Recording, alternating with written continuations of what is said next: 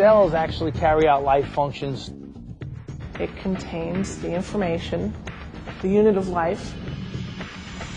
Everything that is living is composed of either one cell, whether it be bacteria or a protist, or multicellular. Everything from humans to oak trees to fish and bacteria have cells. The cell, the basic unit of life. The cell is the simplest component of living matter that can carry out all of the activities necessary for life in every organism. The simplest life forms are made up of only one cell, and in fact the vast majority of organisms are single-celled, like bacteria, amoebas, and paramecium. More complex life, like plants and animals, are multicellular, and these organisms can have trillions of cells. No one really knows the exact number of cells in the human body. It is estimated that there are anywhere from 10 trillion to 100 trillion cells, and about 200 different types of cells, with different shapes and various functions. While there is no such thing as a typical cell, most cells have chemical and structural features in common. The individual cell is actually a system unto itself, comprised of atoms and molecules, which combine to form proteins and various organelles which structure the cell. In multicellular organisms, like cells group together to form tissue, and tissues in turn combine to form organs, such as the heart. But the heart has many different types of cells to help it function. There are red blood cells which transport oxygen, white blood cells which help fight disease, and cardiac muscle cells that help the heart contract and pump blood throughout the body. Organs function together to make up organ systems, which ultimately make up an organism. And each cell's activity is dependent on the subcellular structures within the cell. So a cell is not just something that we look at under a microscope and see, oh yeah, there's a cell. The cell is an activity, just as if you were to take a human city and speed it up tremendously with the way all the people are moving around. So there's all this motion going on inside the cell. The key to understanding how the body works, or how plants make food, as well as understanding the new frontiers like biotechnology and genetic engineering, is dependent on understanding cells. Most cells are microscopic. They cannot be seen without the aid of a microscope. But if you look at a slice of an orange, you will see it is actually made up of lots of tiny sacs. These sacs are large plant cells, visible to the naked eye. Because cells are so small, they remained hidden and unknown for centuries. It wasn't until the invention and development of microscopes that this miniature world was finally revealed, allowing scientists to study and begin to understand cellular life. In 1839, two German biologists, Matthias Schleiden and Theodor Schwann, developed an idea called cell theory.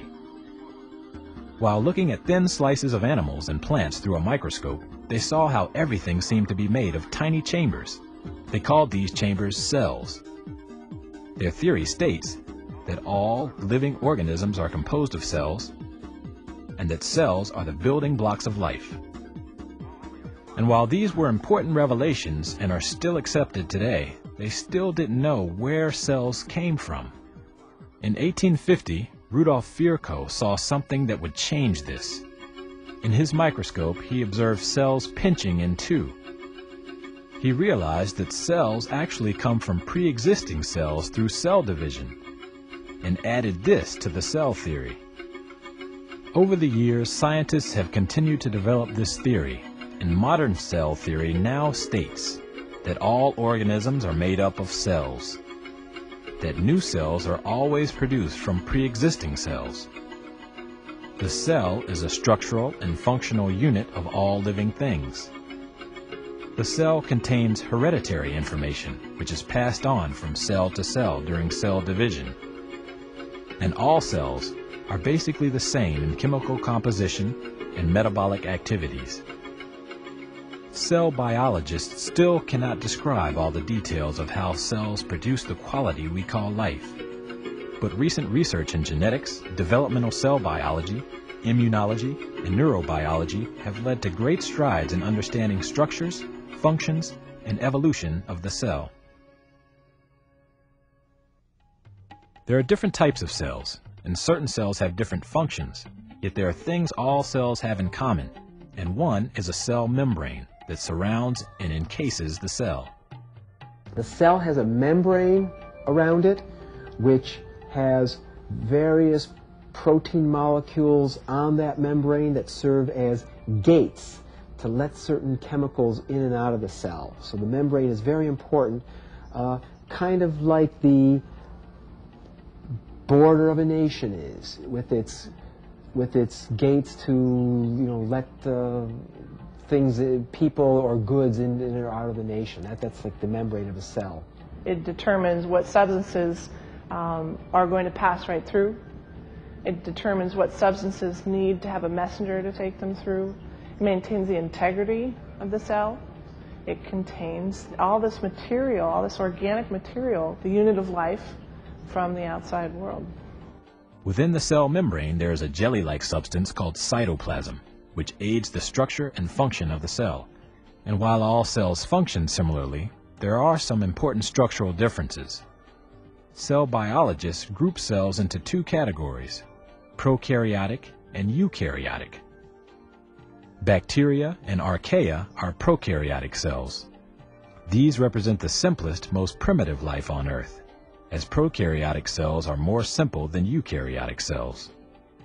And that means that they don't really have a nucleus and they don't have a membrane that encloses the organelle. So everything is kind of, dispersed in the fluid of the cell, in the cytoplasm. All other organisms like protists, fungi, plants, and animals are made up of eukaryotic cells, which are more modern and complex. And one can even talk about the evolution of cells, the way cells have gotten more complex over time. Basically, our human cells are more complex than bacteria cells. Eukaryotic cell has a true nucleus where the DNA is encased instead of floating around in the cytoplasm, and the rest of the organelles are encased by a membrane as well. Organelles are special membrane-bound structures inside the cell which carry out specialized functions. Just as we have organs within our body, the cell has organs within it. Because the cell is very small, these organs are called by cell biologists organelles. The animal cell has a very important organelle called the nucleus, which is where the DNA is housed. DNA, deoxyribonucleic acid, is found in all cells. It is composed of molecules which carry genetic information. It is in a sense the instruction manual or blueprint for cells that specifies how proteins are assembled to regulate the cell. What is it that DNA does? Is it the boss in the cell? Is it the kind of government in a cell? Not really. I look upon it more like the U.S. Constitution, in that it has to be actively gone to by the society itself and used to structure the government. That's for our society. For a cell, the DNA as a code is gone to by all the other molecules of the cell that are spinning around in their various interactions and metabolisms that are going to the DNA for the pattern of the code that makes the amino acids, that makes the proteins. Chemical reactions and enzymes produce proteins which carry out the cell's activities, and ribosomes are where the proteins are made. There are the ribosomes, small little bodies, and very, very many of them inside animal cells, and in fact, ribosomes are in all cells, and that is where the amino acids, small little building block molecules that make proteins, are brought together into chains, and these chains fold up into the proteins that are used, that all cells need, and that occurs on the ribosomes of the cell. There's the endoplasmic reticulum, or ER, which is a network of membranes that encircles the nucleus and extends into the cytoplasm. The ER is responsible for synthesizing and assembling proteins, and is where the ribosomes are located. There's the Golgi complex, a group of flattened sacs that are responsible for processing, sorting, and modifying the proteins, and the lysosomes, which are small sacs of digestive enzymes that break down ingested materials, secretions, and wastes. They are in a sense the stomach of the cell. Then there are the organelles called mitochondria. They are smaller than the nucleus, and there tend to be many of them throughout the cell. And these mitochondria are the power plants of the cell. They convert the food that comes into the cell and combine it with oxygen to create energy molecules that power reactions in the rest of the cell. Though plant cells are eukaryotic and have many of the same organelles as animal cells, such as a nucleus and endoplasmic reticulum, the plant cells have certain characteristics which are significantly different. When we look at the plant cells, we see major differences with animal cells. Plants, of course, don't have skeletons. Each cell has its own skeleton, and that's the cell wall that goes outside of the cell membrane. These cell walls are economically quite important. For instance, wood is all cell wall. Cotton fiber is a very pure kind of cell wall made up almost exclusively of cellulose. But one of the most important differences distinguishing plants from animals can be found inside the cell. Plant cells have chloroplasts, organelles that contain a green pigment called chlorophyll, which traps light energy from the sun and combined with water and CO2 makes food for the plant through a process called photosynthesis. And then there's one other structure that's extremely important that is largely unique to plant cells, and that's the vacuole. The vacuole is where water is stored.